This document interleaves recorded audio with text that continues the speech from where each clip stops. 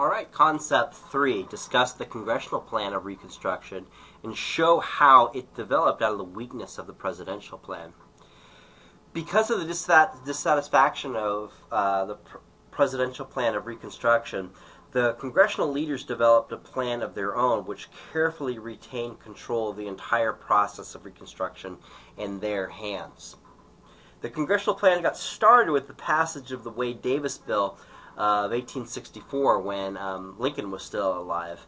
The bill was a response to Lincoln's plan of Reconstruction and reflected the radical Republicans who sponsored the bill and felt Lincoln was way too lenient. The bill stipulated that Congress, not the President, was to have jurisdiction over the process of Reconstruction. Republicans of all shades feared a revived Democratic Party, and many in Congress resented the wartime expansion of the executive power by Lincoln. Lincoln pocket vetoed the bill. This started off a rift over Reconstruction between them and that wing of his own party called the Radical Republicans. The term Radical Republicans refers to those who were determined to employ the power of national government to ensure civil and political rights to the newly freed blacks of the South.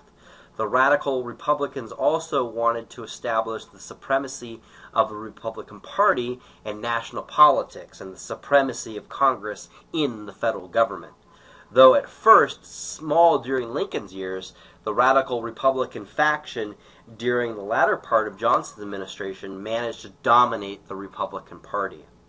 Thaddeus Stevens, one of the leaders of the Radical Republicans, summarized the group's feelings with the following statement: "The Southern states ought never to be recognized as capable of acting in the Union, or of being counted as valid states, until the Constitution shall have been so amended as to secure perpetual ascendancy of the party of the Union." Unquote. If you haven't seen Lincoln with not the vampire Lincoln, but with Daniel Day-Lewis, Tommy Lee Jones plays an excellent depiction of Thaddeus Stevens. So if you haven't seen that film, I highly recommend it, and really tune into Thaddeus Stevens' character in this film. The party was the Republican Party, and the amendment was the 15th, passed in 1870. The amendment provided for suffrage for blacks, which in turn accomplished two things: and fulfilled the moral obligation to the blacks and satisfied the humanitarian and the liberal wing of the Republican Party. It also created a flourishing Republican Party in the South for years to come.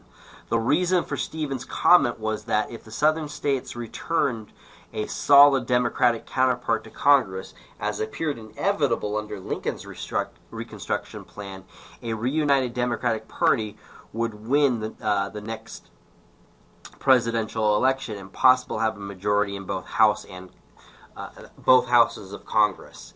Hence, the stage was set for conflict between presidential and congressional plans of Reconstruction, and a motive to move both Lincoln and Johnson from office became clear.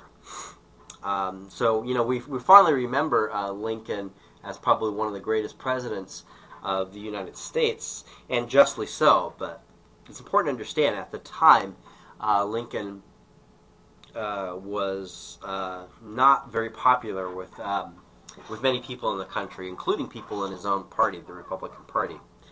On December 4th, 1865, Congress met for the first time since the Lincoln assassination, and since Johnson had been in office. At the time, Congress refused to endorse Johnson's Reconstruction efforts. Consequently, they formulated a joint committee of 15 from both houses of Congress to examine the issue of suffrage and Southern representation. The Joint Committee of 15 developed the theory and set the place of Congressional Reconstruction. The most influential members of the committee was Thaddeus Stevens. Stevens, along with the rest of his congressional colleagues, was determined to impose black suffrage on the states of the South. The committee declared that the South had no state government and that Congress alone could restore them and impose such conditions for readmission as it deemed necessary. The Congressional Plan of Reconstruction can thus be summarized as the following. A prerequisite to readmission to the Union, the Southern states had to guarantee black male suffrage in the South, and a right to hold office as well. Ex-Confederate leaders were disqualified from holding public office. The Southern states had to repeal their black codes. And finally, Congress felt it had the power to reconstruct the ex-Confederate states, and that both President Lincoln and Johnson were not, as both President Johnson and Lincoln were not protecting the rights of blacks and were giving away the fruits of victory. So power goes to the Congress. When the Southern states proved unresponsive, Congress passed the Civil Rights Act of 1866 over the veto of Johnson. So this begins a trend during Reconstruction. Congress will pass various bills through this phase of Reconstruction, Congressional phase of Reconstruction. Johnson would veto them, and Congress would override the veto because they had a 2/3 majority vote. When the Southern So the Civil Rights Act of 1866 provided that that blacks were citizens of the United States and forbade states to discriminate among their citizens because of color or race, as they had with the black codes. Two, the passage of the act marked a turning point in Reconstruction. From this point on, Congress and not the President was in control. Because of widespread doubt as the constitutionality of the Civil Rights Act, the 14th Amendment was formulated by the Joint Committee of 15. The amendment was sent to the states for approval in June of 1866 and became part of the Constitution in 1868. Like the Civil Rights Act of 1866, the amendment was designed to guarantee the civil rights of blacks against unfavorable legislation like the black codes by the states. The amendment accomplished this by defining national citizenship to include blacks. It also, through the protection of the federal government around the rights of blacks, rights which might be violated by the states. The significance of the amendment was that for the first time, the federal government took upon itself the protection of the rights of life, liberty, and property of the individual. These rights that the states could not invade. From the beginning distinguished our federal system.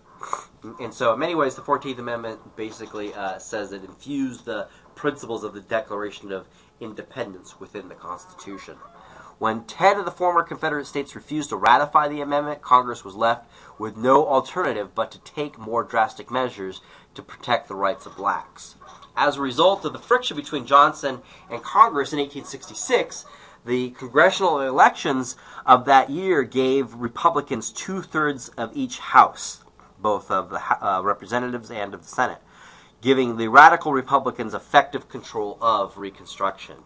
The opposition to Johnson and the recent congressional elections resulted in a series of far-reaching measures being passed. The importance of these measures, collectively called the Reconstruction Acts of March 1867, nullified the whole presidential plan of Reconstruction. The most important of these was the first Reconstruction Act of March 1867. The act declared that no legal government had existed in any state except Tennessee. It also divided the territory of the South into 5 military districts, subject to military commanders who were charged with the responsibility of protecting life, liberty, and property throughout their districts. To get out from under military regime and to reestablish their rights, each state would have to provide by universal male suffrage, a new electorate and constitutional convention.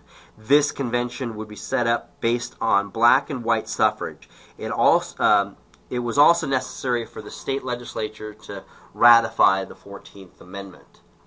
The principal task incumbent upon the military commanders was the creation of new electorates and the establishment of new governments. This new electorate was made up of a coalition of three groups: blacks, carpetbaggers, and scalawags.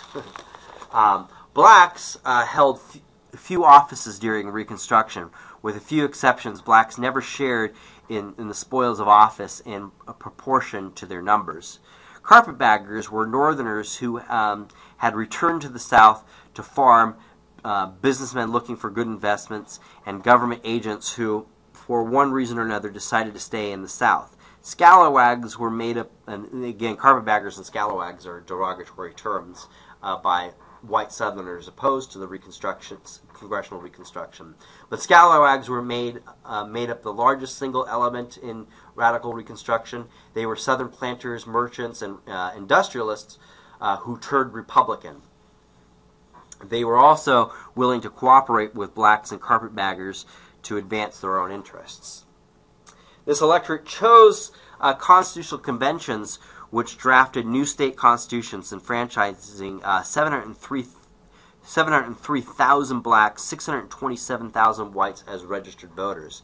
The new government also disenfranchised 150,000 ex-Confederate leaders.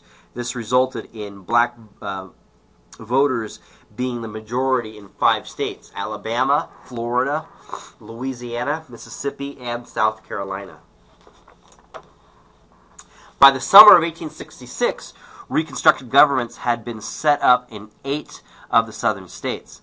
The other 3, Mississippi, Texas, and Virginia, were reconstructed in 1870.